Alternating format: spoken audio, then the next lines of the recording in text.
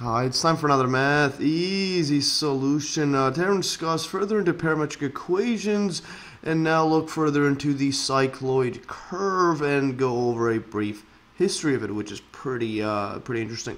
So, a history of the cycloid. One of the first people to study the cycloid was the famous Galileo Galilei, who proposed that bridges be built in the shape of cycloids and who also tried to find the area under one arch of a cycloid. And also later this curve arose in connection with the Brachistochrone problem. I think that's how you pronounce it. And this is an interesting problem which basically states, find the curve along which a particle will slide in the shortest time under the influence of gravity from point A to a lower point B, not directly beneath A. So if you had, say, point A like this, and then if you draw a line across all the way to point B that's not directly below it. Yeah, now here the part of the problem is stating, if basically draw a curve that if you were to drop a particle or a ball or whatever to see what will take the longest, the shortest time to reach B, what kind of curve would it be? For example, you could have a curve like this or a curve such as this, etc. And now in this problem, it turned out that the Swiss mathematician John Bernoulli, who posed this problem in 1696, showed that among all possible curves that join A to B, the particle will take the least time sliding from A to B if the curve is part of an arch of a cycloid. So if we were to draw a cycloid shape, it might look something like this. This is to just give you an illustration. So this would be the cycloid, which is quite fascinating. Yeah, so and what's interesting is that basically from the definition of the cycloid is just a rolling circle, which kind of makes sense. If you were going to drop a particle or a ball, it would roll, so you would obviously want to follow the natural curve that would be created from a ball that rolls, and that's the cycloid, which is, again, this is very interesting stuff here. And also further into the history of the cycloid, the Dutch physicist Christian Huygens had already shown that the cycloid is also the solution to the Tautochrone problem. I think that's how you pronounce it. That is, no matter where a particle P is placed on an inverted cycloid, it takes the same time to slide to the bottom.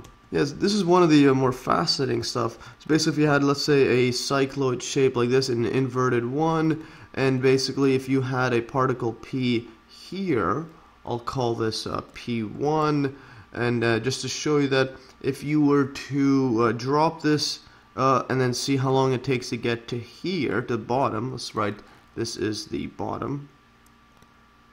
So if this is the bottom of the cycloid, this would take a time t1. But if you had, let's say, another particle P, I'll call this P2, and then you drop it from here, it would take time t2, because this one, notice that this will pick up speed faster. This one, you're not going to pick up speed as fast because you're starting at a low point.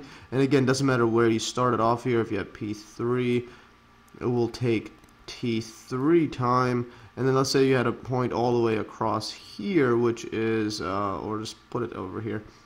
This is, let's say, P4.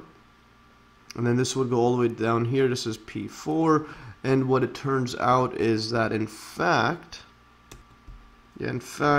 all the times are the same. So T1 equals T2 equals T3 equals T4, etc. This is quite amazing stuff. So it doesn't matter where you drop it, because of this curve, it will fall at the exact same time to the bottom of it. And now a good application of this this phenomenon is basically pendulum clocks. So Huygens proposed that pendulum clocks, which he also invented, swing in cycloidal arcs, because then the pendulum takes the same time to make a complete oscillation, whether it swings through a wide or a small arc. Yeah, this means you can scale it up pretty easily, and you're still going to get the exact same like ticks of a clock or seconds, etc. And also looking further into this from Wikipedia, if you go to the history section of the cycloid, just want to show some interesting thing I read. So the cycloid has been called the Helen of Geometers as it caused frequent quarrels among 17th century mathematicians. This is the reference to Helen of Troy, that I think the Greek goddess. Yeah, something like that.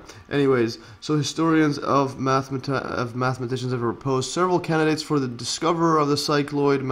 Mathematical historian Paul Tannery cited similar work by the Syrian philosopher Iamblichus, I think that's how I pronounce it, it's hard to pronounce, as evidence that the curve was likely known in antiquity, so just really old.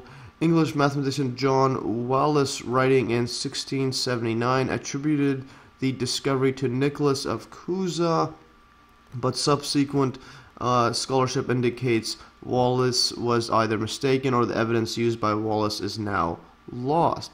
And Galileo Galilei's name was put forward at the end of the 19th century, and at least one author reports credit being given to Martin Mersenne, beginning with the work of Mortis Cantor and Sigmund Gunther. Scholars now assign priority to French mathematician Charles de Bovelles based on his description of the cycloid in his Introductio in Geometriam. I think that's Spanish or something.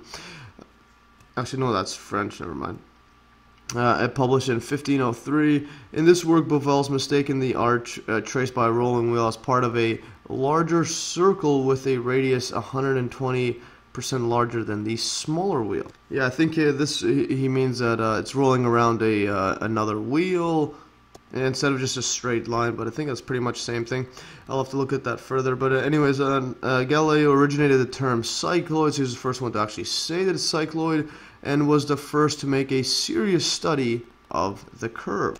So yeah, as you can see here, a lot of people are just arguing whether like who was the originator or the founder of the cycloid. But again, what matters most is, well, people that just write it down what they call it and then go about studying it rigorously, like Galileo Galilei, and that's why he's more famous than a lot of these other mathematicians. Anyway, that's all for today. I hope you learned from this very interesting history lesson on the cycloid, as well as some of the very cool applications and interesting concepts or problems that the cycloid happens to solve, like this one here, where the shortest time is a cycloid shape, and the time it takes from any area or any region will take the exact same amount of time to roll back to the bottom. Again, I believe this is all due to the nature that it's defined based on a rolling circle. So basically, if you were to find out how fast something rolls down, or the shortest time it rolls down a curve, you would try to replicate how the nature of the rolling, let's say a ball or particle, for example. Anyways, that's all for today. If you learn, like always, you can download these exact notes in the link below. Thanks for watching, and stay tuned for another Math Easy solution.